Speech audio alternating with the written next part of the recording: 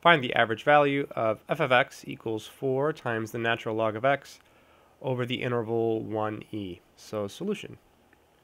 So the average value of this function over the integral is given by the formula 1 over b minus a times the definite integral from a to b of f of x with respect to x.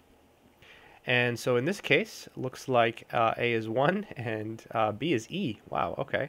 So this is 1 over e minus 1. And we said a was 1, so 1. And b is e, so there it is. And then f of x is 4 natural log of x over x with respect to x. So to integrate this, we will make a u substitution. If we let u be the natural log of x, then du is going to show up as dx over x. So u will be the natural log of x, and then du is going to be 1 over x dx. Now we just need to change the limits of integration. So let's see, when x is 1, u is going to be the natural log of 1, and the natural log of 1 is 0. When x is equal to e, that's the upper limit of integration, u is going to be the natural log of e, and the natural log of e is 1. Let's go ahead and carefully rewrite what we have. So this is equal to 1 over e minus 1, and we have the integral sign.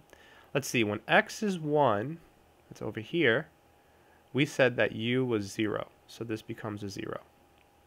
And when x is e, we said that u is 1, so this becomes a 1. Oh, very nice. The 4 hangs out. U was the natural log of x, so we get 4u.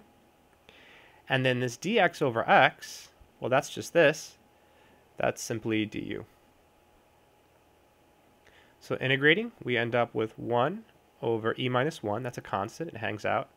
There's a 1 here, so we use the power rule. This is 4u squared over 2, and we're going from 0 to 1.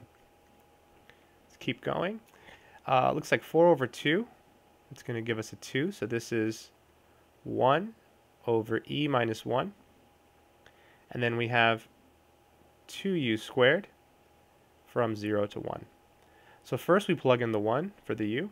So we end up with 2 over e minus 1, right? Because 2 times 1 squared is 2, right? 2 times 1 is 2, and this hangs out, minus, and then when we plug in 0, this whole thing is going to go away, so minus 0. So the final answer is 2 over e minus 1.